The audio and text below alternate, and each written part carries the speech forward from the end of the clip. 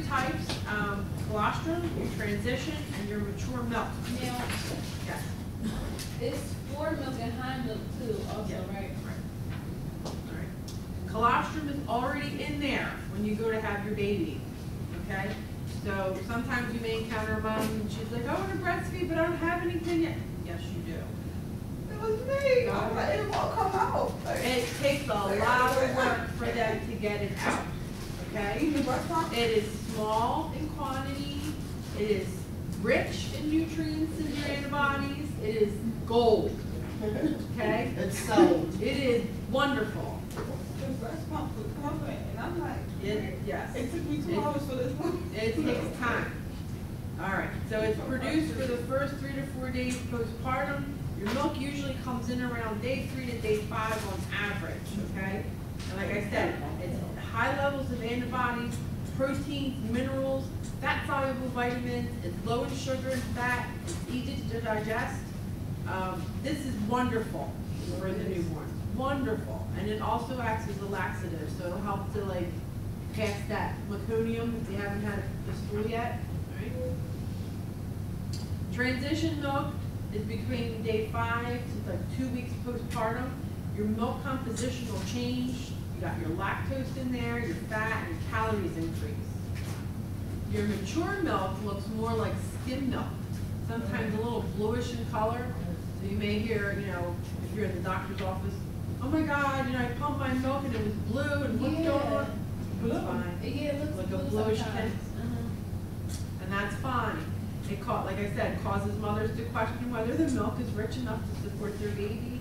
Mature milk contains about 22.5 kilocalories per ounce, and that's just right to meet the need.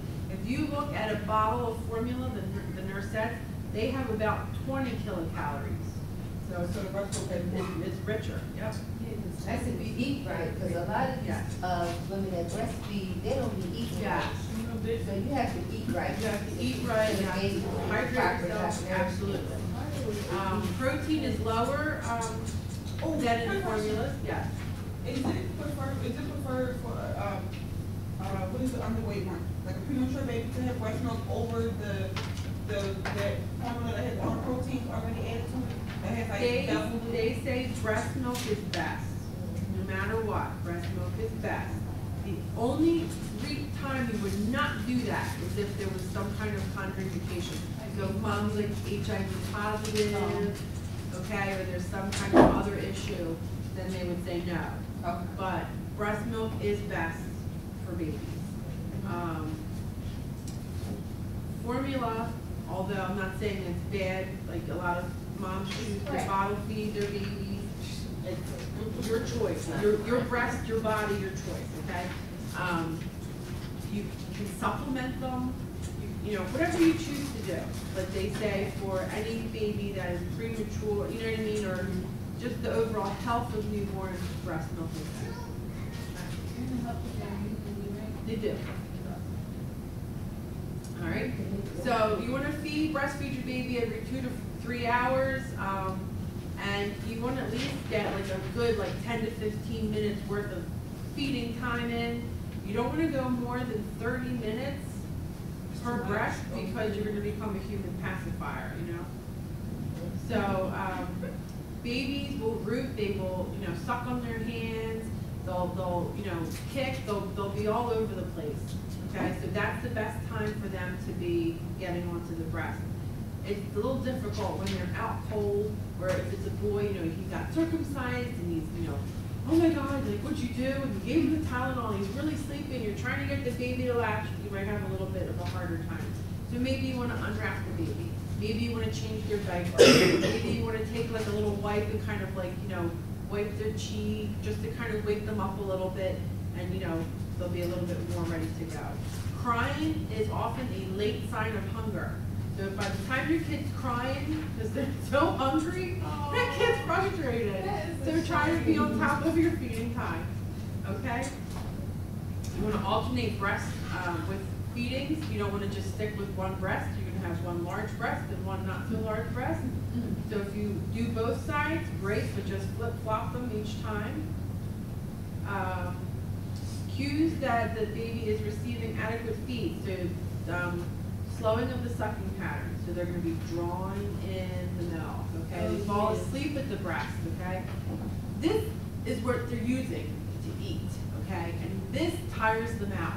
Not to mention the oxytocin that you're releasing. Yes. You know what I mean? Both Makes them of them. sleepy, both of you, mommy and the baby, okay? And the breast will eventually feel soft and empty. When they're full, they're more firm, okay? The kid has at least 6 wet diapers, so they're getting plenty to drink.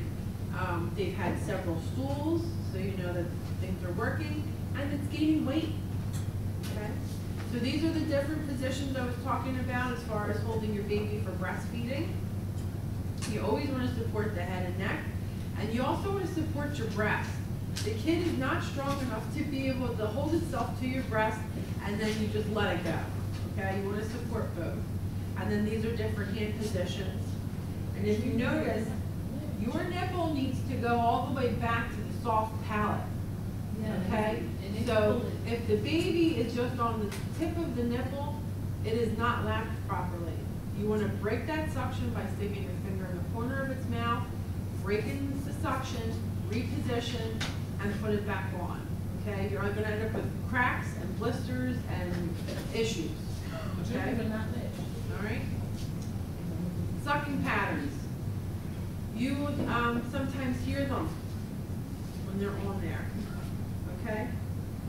When it's soft, they're swallowing, okay?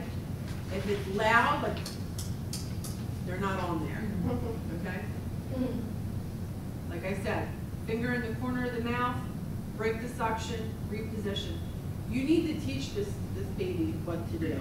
It takes a good 2 weeks to establish a good routine. So you may be frustrated when you're home, or 3 days postpartum, or a week postpartum, and I can't do that. Yes, you can. You need to practice, you need to work with your child. And you always have to stress to mom, don't freak out. Don't stress out, because they sense it. Okay, they sense when you're all worked up, and then they're gonna get worked up, and then they don't wanna latch. So you need to calm down and feed your baby, all right? Like I said, sleepy baby, unwrap them, change their diaper, stroke their cheek, massage their backs. Multiple births, so with twins, you can do 1 baby per breast, okay? Or if you have like triplets or whatever, you're pretty much, you can breastfeed and then pump, however you wanna do it. Premature births, moms can pump their milk, they can store their milk. The NICUs have refrigerators, so if your baby is so premature that they're not eating yet, you can store your milk in the refrigerator. It is considered a blood product, so it needs to be labeled properly. You need to identify that milk to the baby before they feed it. And it's great for them. It can last a long time in the freezer, right? It can last a long time, depending on how you freeze it. Yes. How old would they be when they put them again? Like really preterm. So if you have like, a 24-week or a 25-weeker, they're getting IVs. Oh my God. They're getting IVs. Oh, what? Yeah. That's the total parental nutrition? Yes. Like moms will, if you got a really, really preterm baby, they're not gonna be giving them breast milk yet. They're gonna be giving them their fluids that way. And then mom, in the meantime, can pump, and sometimes they get like little drops in their bottles or the syringe. You can actually soak up that bit of breast milk on a Q-tip and just kind of rub it inside their mouth, and they'll be able to maybe kind of get something off of that. So what do they do when they eat? Like it's like a feed tube? No, just through their same IVs. type Like of- they have, they get their glucose through there. They get everything through their lungs. Yeah, yeah. And they'll have lines through their umbilicus. So, and then you just store the milk, and then when they're ready to move on to eating breast milk, you can do it that way. Storing your breast milk, you can leave it at room temperature for 4 hours, okay? Other than that, you want to either refrigerate it or in the freezer. Stick to, you don't want to, the leukocytes may stick to glass, but they're not destroyed. Use clear, hard plastic bottles that are not dull or cloudy in color, okay? In the freezer, up to 3 months. Freezing can destroy some antimicrobial factors in the milk. It'll separate, yeah. It's an Amber Alert for Joey Long. He's last seen around the Autistic Support Office. Amber Alert for Joey Long, last seen around the Autistic Support Office. You want to run the milk under warm water to thaw it. You don't want to microwave it, and you don't want to sit there. Some people do, you know, you can have like a bottle warmer, and you know that takes a few minutes, and maybe you know they're being impatient and they try to microwave it, but you can actually burn the child. So you don't want to do that. As far as weaning is concerned, if you want to wean the baby or move on to like bottling at night so dad can do it, you can actually put ice packs to your breasts. So like your body knows like don't make milk, like it'll learn, don't make milk at this time. And you would just do 1 feeding a day until you completely wean the baby. It is. Are you breastfed? HIV is contraindicated. No. Also women with pulmonary TB, and then certain meds can pass through the breast milk. So, you know, if mom's, you know, she takes a Percocet and Cancel the Motrin. Amber Alert, cancel the Amber Alert. So post-delivery, mom takes her Percocet and Motrin. Yes, the Percocet will pass through the breast milk. It is safe to take for breastfeeding, otherwise they would not be prescribing it to you. You're only taking 1 tablet, 2 if it's absolutely necessary, and you're only taking it for a short period of time. Formula, there's 3 major brands. It's Enfamil, Similac, and Good Start. They're all the same. It's like Coke, Pepsi, and Dr. Pepper. Pick one. Okay. So powder is less expensive and easy to prepare. And they have the ready-made, which is more expensive. Yeah. So The powder was like water. the powder, it's a thinner consistency. The ready-to-feed is thicker, but I find that a lot of people say the ready-to-feed is a little bit harder for them to digest. Like they'll spit up more with the ready-to-feed than they do with the powder. I don't know if it's just the way that it is. You know, soy is just a variation of it. So if you have like, you know, lactose intolerance or, you know, something runs in the family, you don't want to give them regular milk. You want to give them soy, like a soy-based product. That's fine too. They all have different kinds. What about, I'm not sure it's true or not, but carnation milk? The Good Start. Yeah. Or you're talking about the I'm chocolate. saying carnation milk. You make your own formula. No. That's how it was back in. That's what I heard. No, back in the day. I saw some lady, she had a newborn baby, I and she made was four. buying cartons and carnation milk, and I was sitting there figuring like, is she going to give As far as I know, I haven't heard of them giving carnation like to the babies. I wouldn't recommend it. I've never seen it, so Well, that's from people made their own formulas back in the day, right? You put your own healthy stuff, it's better than that crap right there, okay? You make it yourself, but then you just give your child the own vitamins. The vitamins. That's Okay. it. And you can, I mean, you know, whatever works. Yeah. Put it this way, when in doubt, ask your pediatrician, and if they're, you know, okay with it, then you should be okay. I hear you talking about Look how you know those mess with you.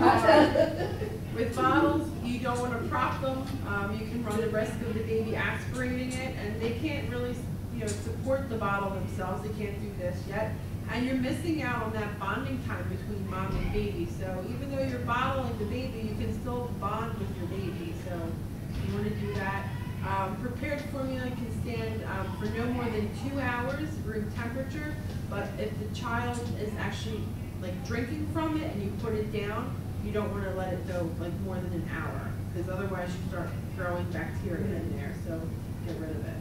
Burping with a breastfed baby. They will burp, but they don't burp as often. Your nipple is basically filling their mouth, so they're not sucking in as much air. With a bottle baby, they're sucking in tons of air, so you're going to need to burp them more often. Yeah, I was about to ask you that. It's normal for them not to burp. I mean, sometimes you try to like, you try to burp them and they're not burping, it's okay. I mean, they didn't really suck in too much air, just a little bit. But if you are trying to burp the baby and it's a bottle and they haven't burped, they will eventually start screaming, crying because of the gas gain. They may vomit, and you want to try to avoid that because you don't want them to aspirate anything. Bottle babies are fed every 3 to 4 hours, and just, you don't want to overfeed them because they really don't know when to stop. They'll just eat, and then they'll throw up. So, feed them, burp them, you want to get, an ounce, 2 ounces into them, see how they do. And as the baby grows, it'll tell you, like, I'm hungry, I need more. You want to watch for those cues. And that's it on feeding. Questions?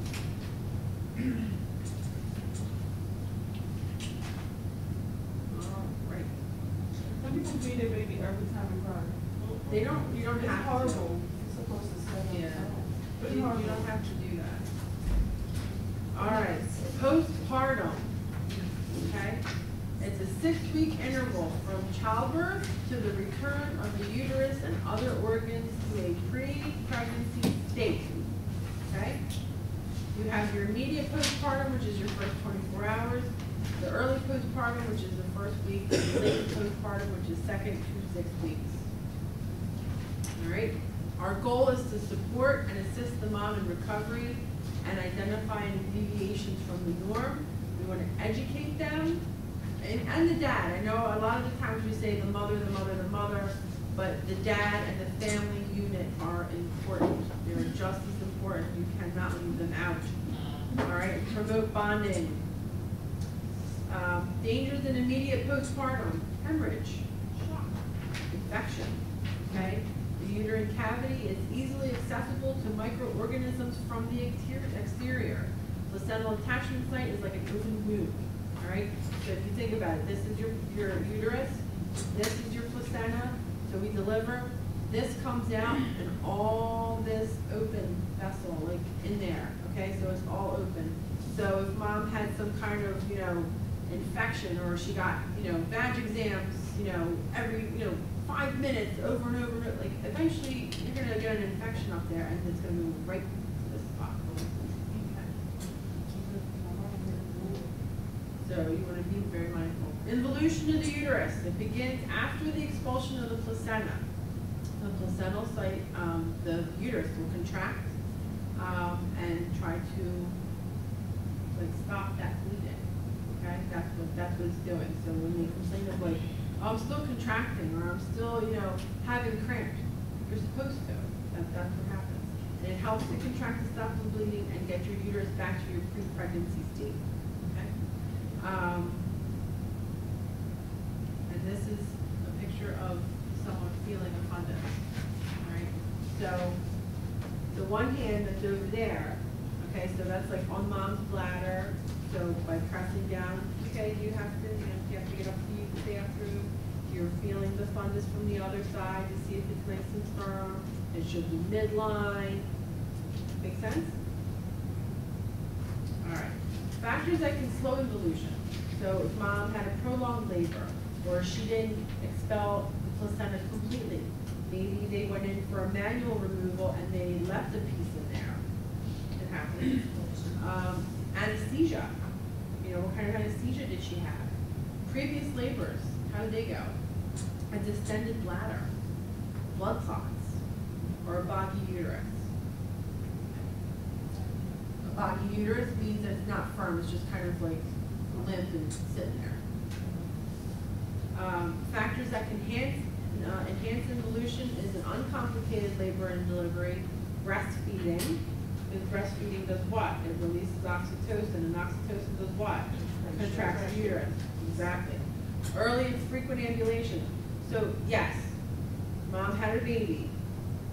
Okay, she had anesthesia, it wore off, that's great, you're feeling all right, a little sore, you need to get up and move around.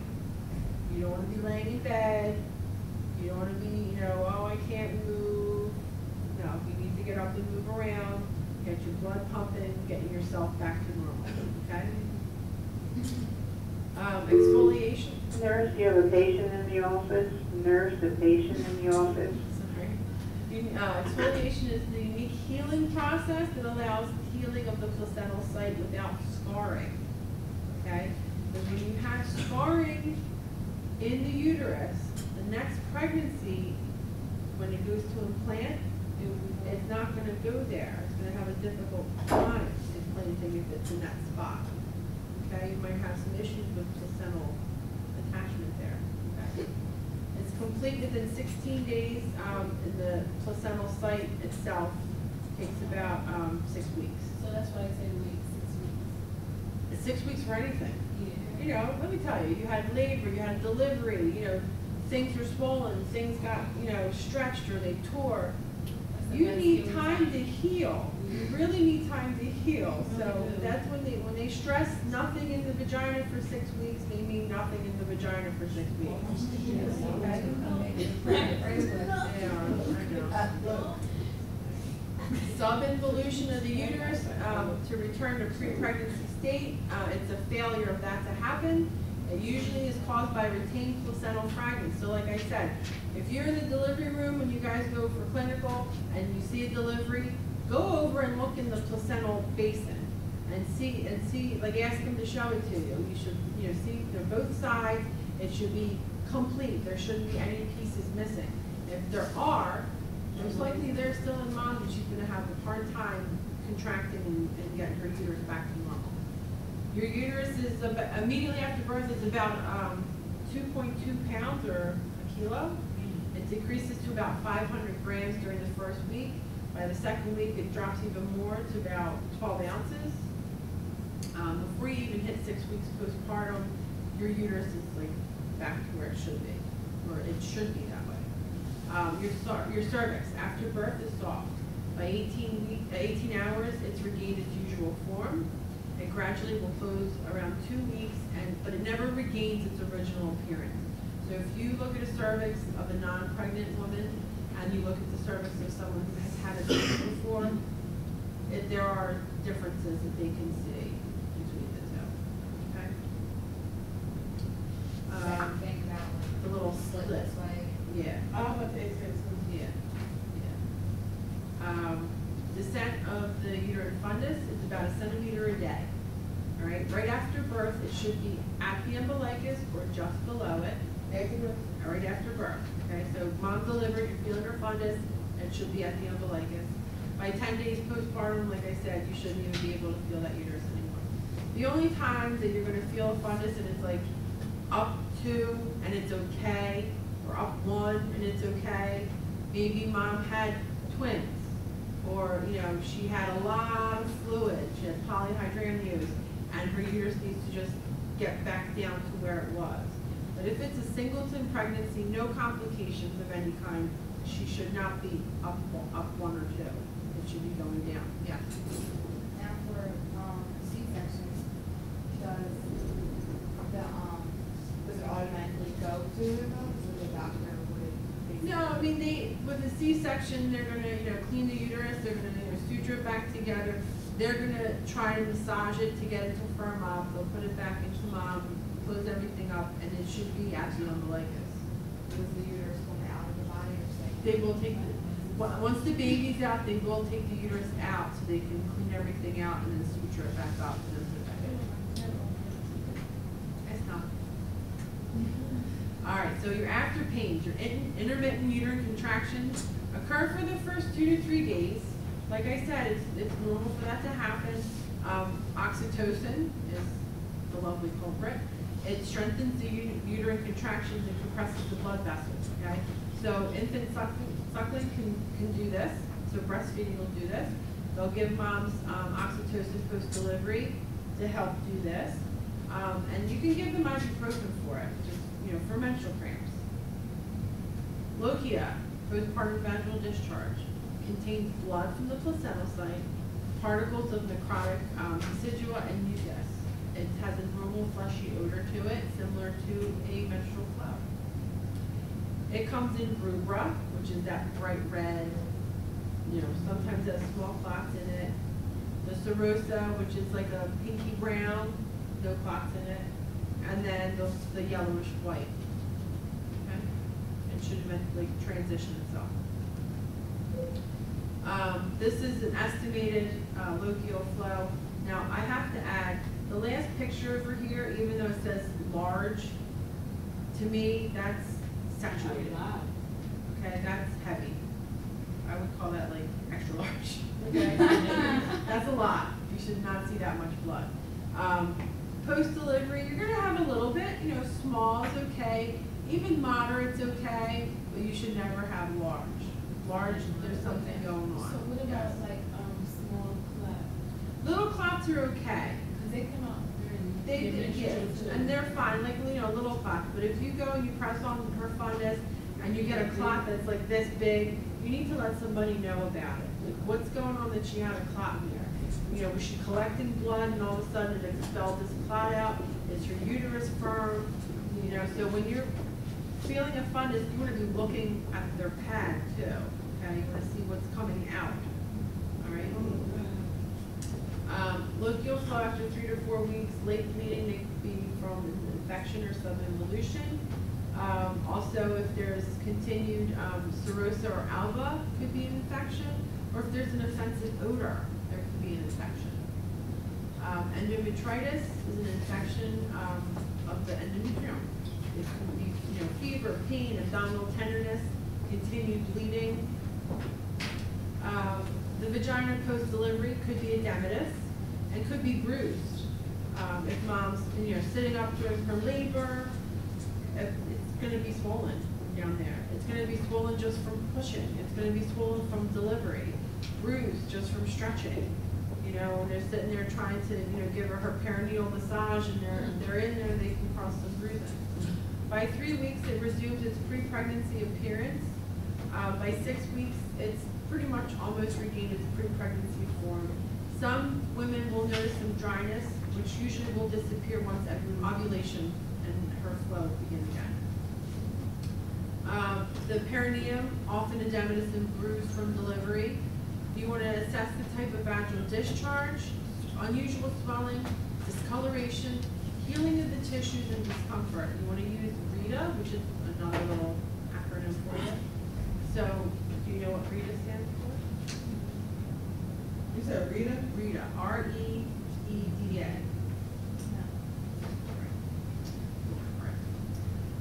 Relaxin is a hormone that basically does just that. It relaxes the joints and the muscles. So that hormone will decrease. You'll see a lot of women will just say, "Oh, my feet got really big during pregnancy. I feel like everything's just loose anymore." That's relaxin, kind of relaxing everything to kind of prepare the woman for delivery, and then post-delivery that will start to go away and things will kind of shift back. Progesterone also decreases, so your muscle tone will improve, and you can also have a separation of the abdominal muscles. Yeah. The separation, yeah. What do you mean? Yeah, like her muscles are completely separated down the middle. Oh, It just wow, holds. okay. Yeah. Would they tell you if that occurred?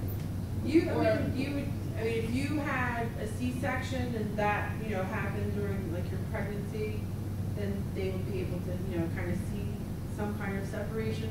But if you have a vaginal delivery, you're not going to really, you're not going to know like for certain. Like you'll feel like more weak in the middle because your muscles aren't tight anymore. So don't they suffer? They can. It depends on your physician. That's what I'm Like, saying, like, yeah. So mine could be separated right now and I wouldn't know. You would just feel weaker around the middle. When you wouldn't try to have, like, exercise, your you tight, lose that right. power to Right. really good. You can lose about 200 to 500 mLs of blood during a vaginal delivery, which is considered normal.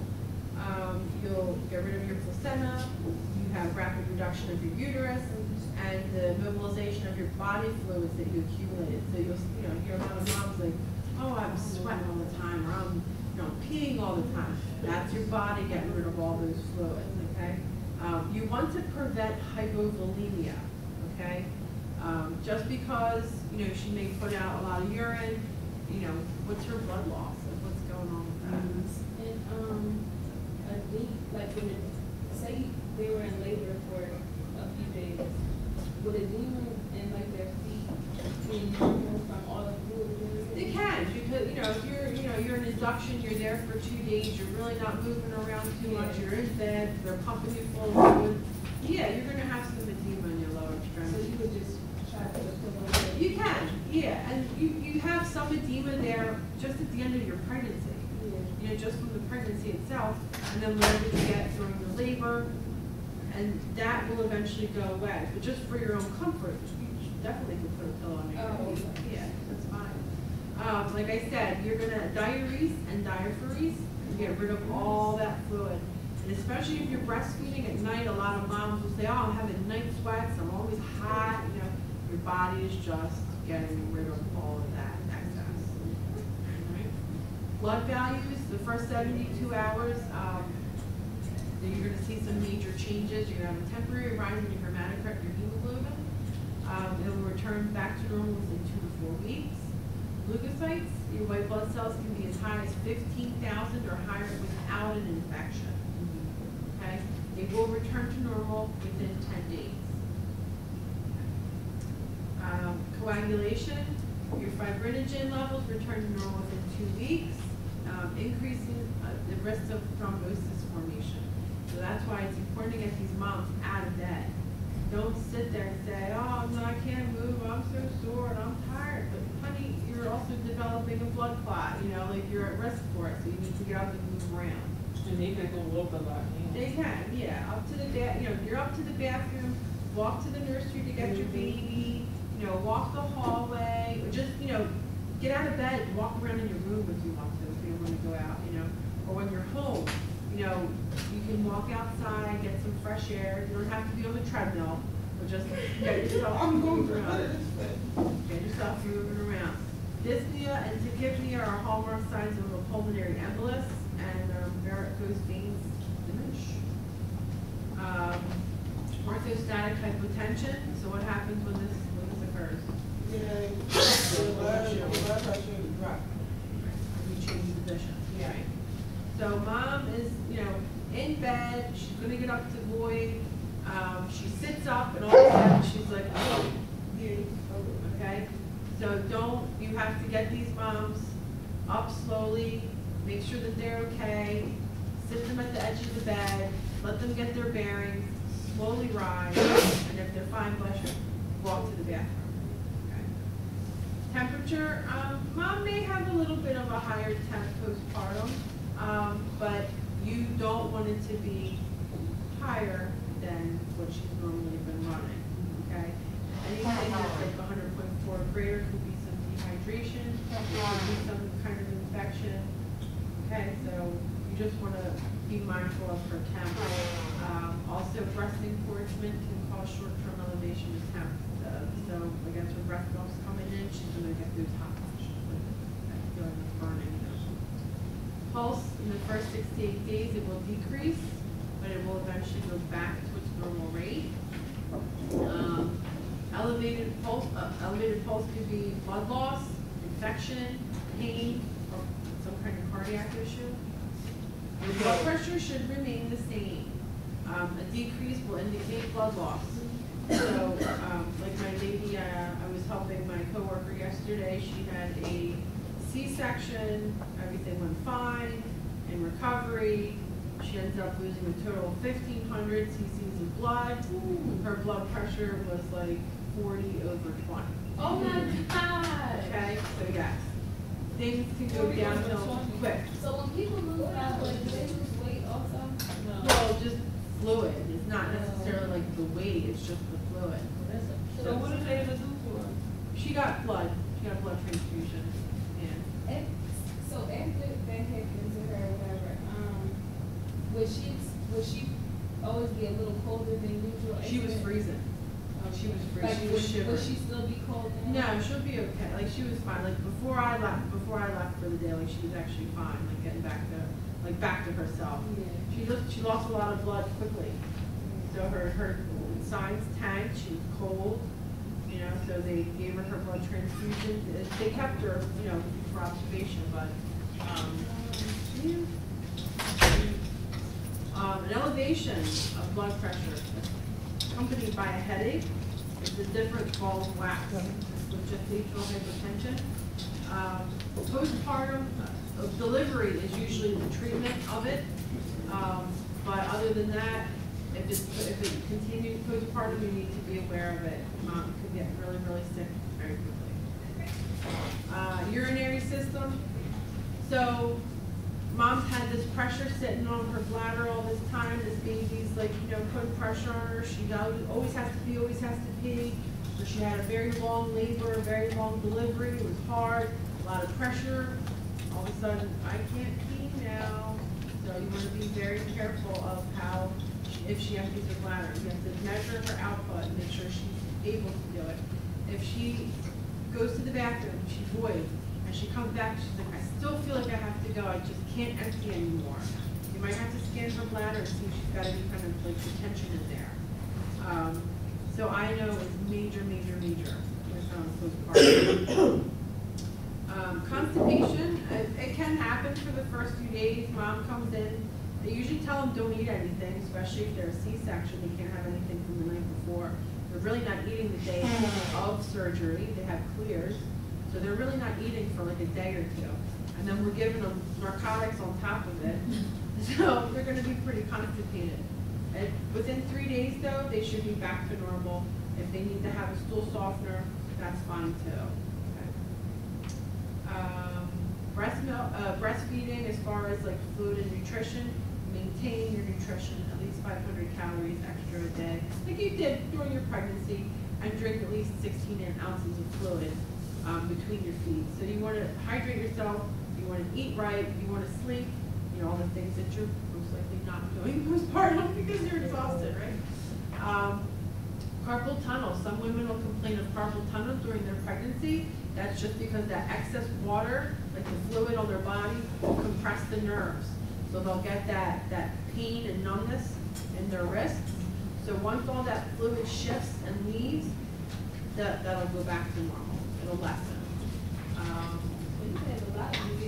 A lot of things change in your body. As far as your skin's concerned, so any kind of stretch marks, they will gradually fade. Any kind of hair growth that was like, you taking your prenatal vitamins, you have this thick, beautiful, shiny hair, and then everything just falls out. It'll fall out, and things will stop, You may have some redness or some darkening, like around the nipples, they'll get really dark during pregnancy, and then they'll lighten up like afterward. Or any kind of like redness or other marks, they'll eventually fade. But the stretch marks never go away. Your endocrine system, your hormones, bottle feeding, your hormones will return back to normal about 3 weeks. Breastfeeding, it will take a little bit longer. And breastfeeding is not a form of birth control. You can still get pregnant breastfeeding. Okay? Yeah. Prolactin promotes breast milk production and ejection. It stimulates the alveolar cells in the breast.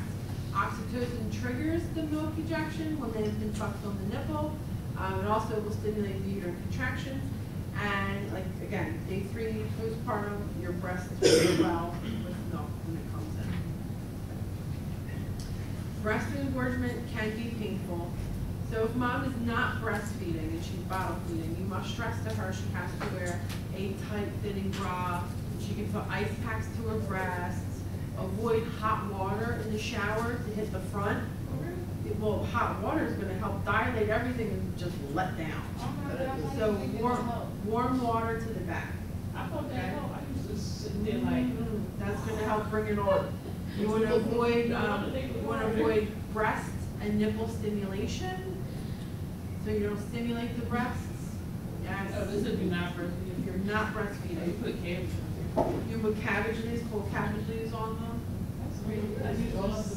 It cooks it. Well, because you're so hot from, like your body's producing milk, and you put in a cold cabbage leaf, and then like. No, I fell asleep and woke up in the cabbage. Cook, yes.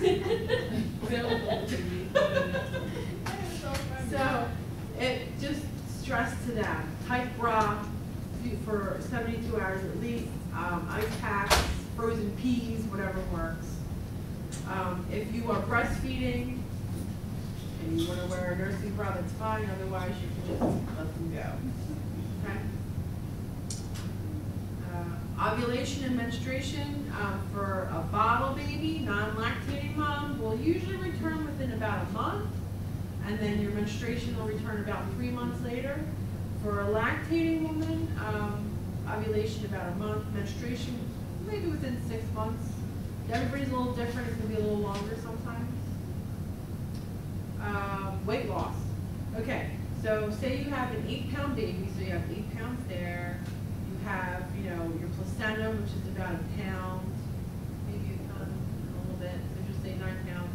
You got at least a pound of fluid. So you got yourself like a nice little quick weight loss there.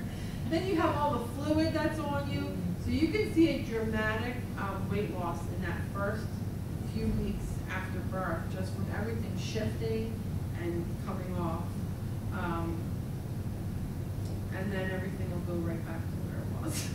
Why is it that some women, when they breastfeed, they lose a lot of weight? It's just because you're burning up all the, like you're using up all those calories. Like your body is working to produce the milk. Even though like you're eating more, you know, you're supposed to be eating healthy, but you're eating more, your body's working to produce that milk every 2 hours, every 2 hours, every 2 hours. And they do tend to drop weight.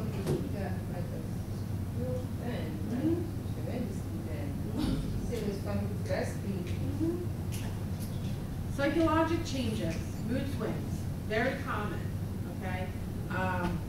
It's related to a rapid decline in your estrogen and progesterone. Maybe mom feels a little insecure about everything, so all of a sudden, you know, she doesn't feel like she's doing a very good job. Or maybe she's, you know, all giddy about having her baby and doing all that.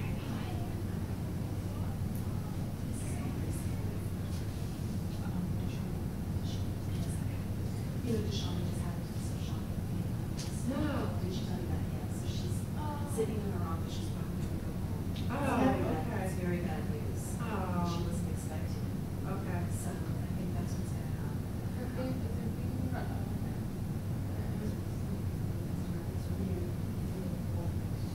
I hope she's okay. I guess she'll probably have to come back and get her stuff. But can she get this somehow from you? We're actually videotaping. It's It's okay. It's okay. It will be posted, and she'll be able to. And a couple of her classmates have audio taped me, so. Okay. She Okay. can. I'm sorry to interrupt you. No, it's okay. Thanks, I Christine. hope she's okay. So yeah, mom goes through a whole bunch of like mood swings, and you know, they're normal. It happens. Even moms who've had like their second, third kid, they might have these, you know, just adjustment. They just need to go through these stages. So you're taking intake. This happens immediately after birth, and then for 2 days. Mom's a little passive. It's all about me, and I had a wonderful delivery, and I had a great epidural, and I want to eat, and I want my pain med, and I want my fluffy blanket. Oh yes, and here's the baby. I want my silly pillow. Okay, make sense? All right. Taking hold phase, she's ready to assert her independence. She initiates independent care of her newborn. So I am going to be changing the diaper. I am going to be feeding my baby. I will rock the baby. So she's starting to take a hold of things, okay? She often becomes exhausted in this new role and verbalizes her anxiety. I'm so tired, I haven't been able to do anything, and I need to do this, and I need to feed the baby, and I just want to sleep, and I'm not going to be feeding. Okay? Letting go phase. She assumes a position in the home and the new maternal role. Demands may lead to mild depression. I have to cook. I have to clean. I have to take the other kids to school. I have a baby. The baby's crying. I gotta get the milk. I gotta go food shopping. What am I gonna do? I can't do this. Get it? All right. Attainment of maternal role. Learns mothering behaviors. Becomes comfortable with the identity as a mother. Bonds between the newborn and the mother form. There's 4 stages. There they are. interference with mom's maternal role, her being able to get a hold of it. What's her maturity level? Are we dealing with a teen mom that doesn't really get it yet? Or are we dealing with, a 40 or 50-year-old who is, she was career focused and now we're, trying to have a family, so she has a baby later on in life. So what factors are influencing her as far as taking a hold of her new role? Maybe she had the baby go to the nursery, she wasn't feeling too hot for the first day or two, so she didn't really get that bonding to start, so that, that was minimized. Maybe she's by herself. Maybe, she's either the teen or the, the career, the professional, and dad's not in the picture on either end of the spectrum. Or, maybe she does have support, but dad's just there. I gotta work. I gotta go. See ya. So, or maybe she just doesn't feel well. Postpartum blues happens to about 70% of the population. Okay, it lasts for a few days, from a few days after birth to about 10 days. They have tearfulness. They have insomnia. They feel, I don't want to eat. I'm, I don't think everything went well. What could have been different? So, while mom's trying to breastfeed and eat her extra 500 calories, all this stuff's going on. So you can see where a lot of this stuff will kind of bombard her in the beginning, all right? So she needs to be sleeping, which she can't. She needs to be eating, which she doesn't feel like it. She needs to be, taking care of herself, but I can't do this, I can't do this. All right, so a lot of this stuff is hitting mom at the same time. Postpartum depression lasts longer. It's more than 2 to 3 weeks. It's like she can't get out of bed. She has no interest in the baby, no appetite, psychotic behavior, psychotic, suicidal, or harming the baby, or drowning her other children, or setting the house on fire. What does it? Is it like a hormone that goes off? I'm I know not. my husband's coworker years ago. He came home, just had a baby. He came home from work, and the wife stabbed the baby up to the baby. She was. It's Some postpartum stuff. It's really bad. This happened in other parts of the world. It happens all over the world. Every person is susceptible to it. They say that if you have a history of depression outside of pregnancy, you do have a greater risk of postpartum depression. And they do have, a lot of places have screening tools, so they'll, do you have a history of depression? Are you currently on medication? Do you have a therapist? Do you need a therapist? But I think it's I just remember that It is I different. came here. I had depression before my pregnancy, but I never had those. Yeah, it is different. And, yeah. My girlfriend had her son 3 years ago, and hers was real bad, you can tell, but I didn't know that she had it. But one day she called me and she just said, Sierra, can you come to the baby because I'm having thoughts of putting him outside in the snow. Like literally bury him in the snow. And I was like, he was like 2 months old. And I'm like, what? I didn't say that to her, but I was thinking it. So I just went and got him. Yeah, and they, there's a lot of places that offer, like help for moms. Like it's more of an issue, like now, like that they're actually paying attention to it. So they have like, women's wellness centers, that they do have help that moms can be referred to if, they want it. You can't force it on them, but there are places and resources available to them if they need it. So it just come to something that just. It just, yeah. Yeah. I read a lot of what happened, there was like, there aren't a person to take care of. Stress. Yeah, it could be a lot of. Like killing the child with stabbing them up, it's hurt. Yeah. But it's not like it's you though, it's not it takes over you. I Or know, something but like you know that. what though? It's crazy. Yeah, it's a very It's bad. touchy subject. Yes. So you want to help mom by teaching her how to learn to do relaxation techniques, increase her confidence in her self-care. So yeah, good job changing that diaper. You're holding the baby perfectly, feeding the baby. Promote communication between the woman and her partner, or the woman and her mother, or like whoever is, her family. And And then postpartum support, refer her, set her up. If there's things available in the community that she can use, definitely let her know about them. As far as care management after delivery, it's per protocol, like for a facility, but mom, you're doing her vitals, her fundal assessment, the consistency amount of bleeding, baby to breast, assess the baby when it goes to the nursery. So basically, what you want to do when you go in to do your postpartum assessment, start from the head and work your way down to the feet, okay? So you go in, hi, I am so-and-so, I'm your nurse today. Check the patient's bracelet. What's your name? What's your birthday? 2 identifiers, okay? How are you feeling? How's your pain? She's talking to you. She's awake. She's alert. She's oriented. Listen to her heart and lungs, okay? How are your breasts feel? Are you breastfeeding? Are you not breastfeeding? Do you have a tight bra on? Or if you are breastfeeding, how is the breastfeeding going? Do you need help setting up with a pump? Move down. Listen to bowel sounds. Have you passed any gas? Have you had a bowel movement? How's your appetite? You know, how are things going? Are you able to empty your bladder? Do you feel like you're emptying it completely? You know, when's the last time you went? Feeler fundus. How does your how does it feel? Is it firm? Is it midline? Is it off to the side? If it is, you need to get up to pee. How's her bleeding? Is it small? Is it moderate? Any clots?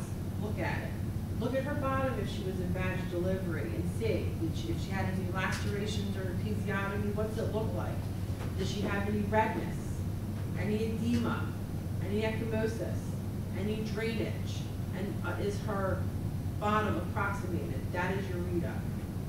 Okay? Redness, edema, ecchymosis, drainage or discharge, and approximation. Redness, edema, ecchymosis,